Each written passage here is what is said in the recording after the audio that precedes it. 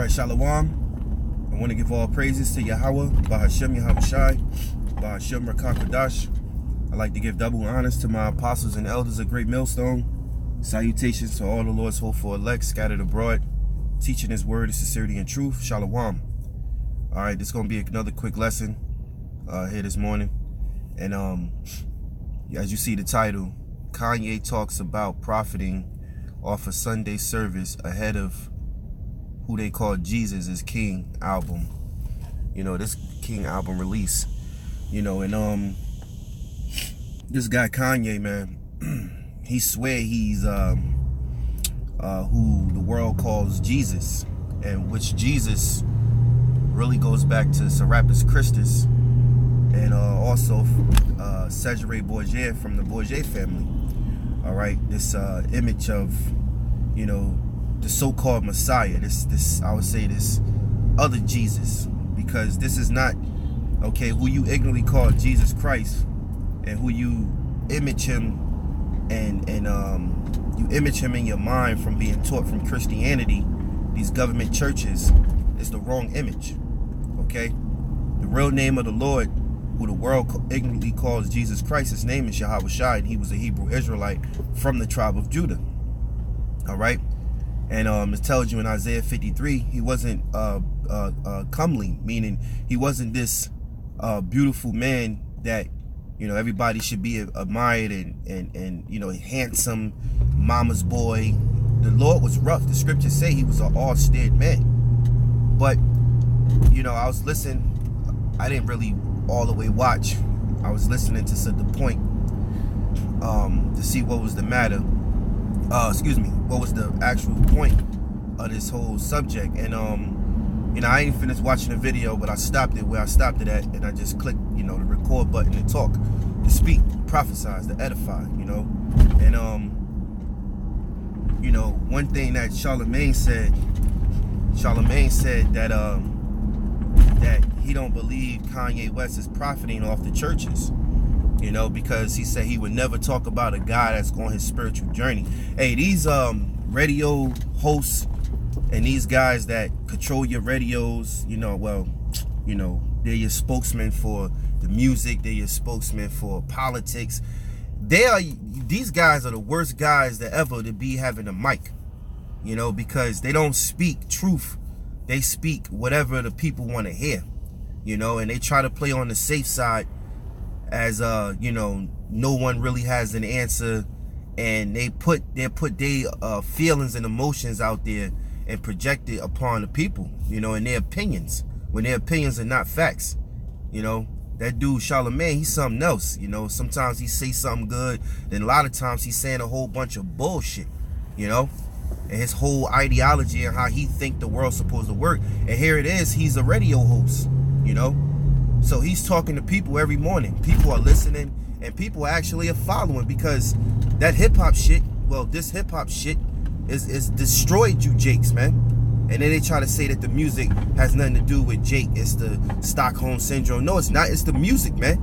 The music plays a major part in slavery today, in modern-day slavery for Jake, man. You know, you stupid-ass rappers are not leaders. But to two-thirds, you are. And that's why they look up to you. Then rappers say, "Oh, I'm not a what's that word? They fuck what they say. I'm not a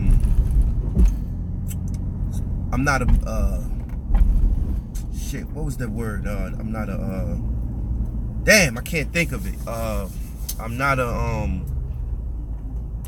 damn. Basically, like somebody to look up to.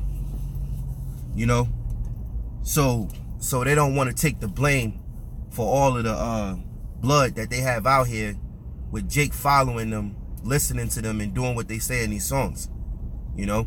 But anyway, back to the subject. You know, this guy Kanye, he is profiting off the Lord. Excuse me. And what he's doing is trying to revive the churches, because why? The so-called Christians, okay, Christianity, you know, which is plantation slavery doctrine from Esau, to love your own oppressor, the one that slaved you and kicked in your back, okay? To me, you know, it looks like he's trying to revive them, because they're dying. the churches is dead. The government churches are dead, man.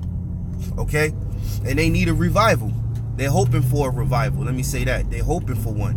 And Kanye, you know, is profiting, making money off this shit. And they idol worshiping this man as if, you know, he is a god. You know, he's the same guy that said a couple of years ago in the studio when he was being interviewed that he said that the rappers are prophets and what they speak is prophecy, and you know, he is a god, and he has the nerve to adopt this you know, that name Jesus and change it to Yeezus, you know, and wants to be worshipped like he was fucking who they call Jesus, man. Well, first off, you're not Yahawashi, and number two, okay, you're just a man, a stupid man. All right, you know, a man that sold his soul, man. You know, Jake don't know what genius is. They call this man a genius because he's able to make music for different people out here, and you know, and they different spirits. You know, it's like these guys this week, you know, these guys was talking about this shit where, you know, where I be at, whatever, you know, place of business, whatever, and they was just talking about this shit, you know, how men and, you know, certain artists, they make music. Some artists don't blow as big because they only make their music for a certain genre of people, but Kanye, Beyonce, they make music for the world, you know. When in all reality, it's these elites, Esau, which has the system that can, you know, have them rise or fall. You know, it's not even according to record sales and all that. But Jake is still blinded. They believe in hope in this stupid rap world. You know, in all reality, it's the elites controlling the system. If they want this person to be the top dog, to be the, you know, basically why? Because he is an influencer. You know, he's going along with the agenda, you know, and the music plays a big factor. And if he could manipulate and deceive masses of people by music, oh, they for that shit, man. All right, they for it. So they will put him up as the #1 artist, the best artist in the world, whoop-de-woo, whoop-de-woo. That's all it is, you know. That's why all these celebrities got to sell their soul. But niggas don't want to talk about that because that's a little too spooky. Oh, man, here he go. Here he go. First thing they say, here he go. Oh, man, now I ain't trying to get on all that Illuminati shit, man. Mix me with that. Because niggas can't see. Niggas can't understand that this thing is spiritual. That's why the Lord gave them eyes that they shouldn't see and ears that they shouldn't hear. Till this day. All right? Because this truth is for the elect. All right? And Kanye, you know, is profiting off these churches because it's a win-win situation. Okay? They're using him. In my opinion, they're using him, and he's making money off of it, man. You know? And it's also a help to the so-called government churches, wherever he go to, because it's reviving the church, the mega churches and things like that. You know? But they're treating this man like he's God. And he's got an album coming out, which I guess is called Jesus is King. All right? Album release, which he held back. But I ain't here to sponsor and say all that. I'm just gonna, I'm just trying to edify and this situation, this whole point. But anyway, you know, he is profiting, and I'm gonna read a scripture and I'm gonna leave it with that. This is Matthew chapter 21:12. It says, and Yahawashi went into the temple of Yahawah and cast out all them that sold and brought in the temple, and overthrew the tables of money changers and the seats of them that sold doves, and said unto them, it is written, my house shall be called the house of prayer, but ye have made it a den of thieves. And that's exactly what Kanye is doing, because these stupid ass government churches with you blacks and Latinos in them, okay, being a Black Baptist, Pentecost, Jehovah's Witness, well, major churches, you know, especially the black churches, it's all about dancing. It's all about music. It's not a place of prayer. It's not a place for you meditate. And then two, it's all lies, because who you praying to is Jesus Christ. What the fuck is Jesus Christ? All right. First off, our Lord wasn't an Edomite. Our Lord didn't have leprosy. Okay. He didn't have stringy dog hair. So it's all lies anyway. But they're profiting, okay? They're profiting off of the vibration of Yahawashi, period. Even though it's a false god, but they're profiting, all right? And they're making merchant. You know, of course, I'm pretty sure when he come, it's selling out. You know, the churches are winning because, hey, more people gonna go to the church because Kanye West was there.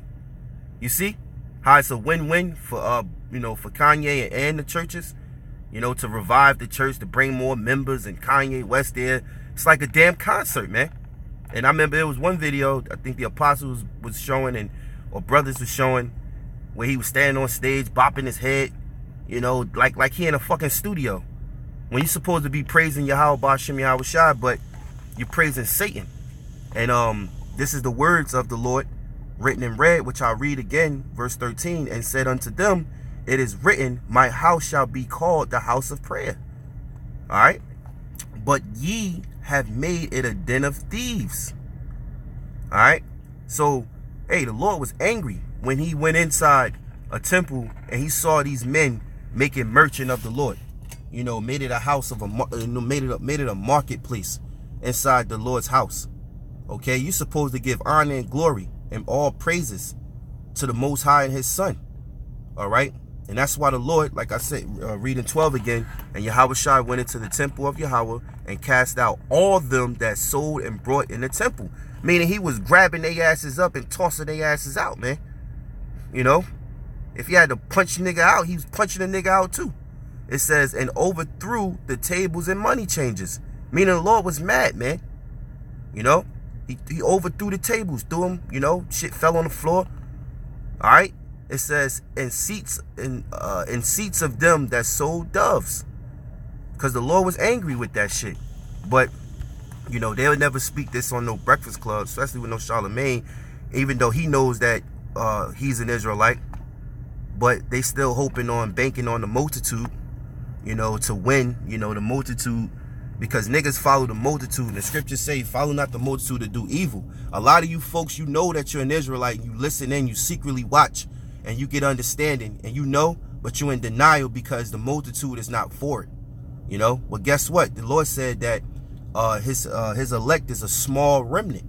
So guess what? Stay blinded. You know? You're going to be, hey, you're just going to hear this, you're going to get condemned, you're going to be reproved and corrected, man. And judged by Yahawah, BaHaSham, Yahawashi when that time comes. You know?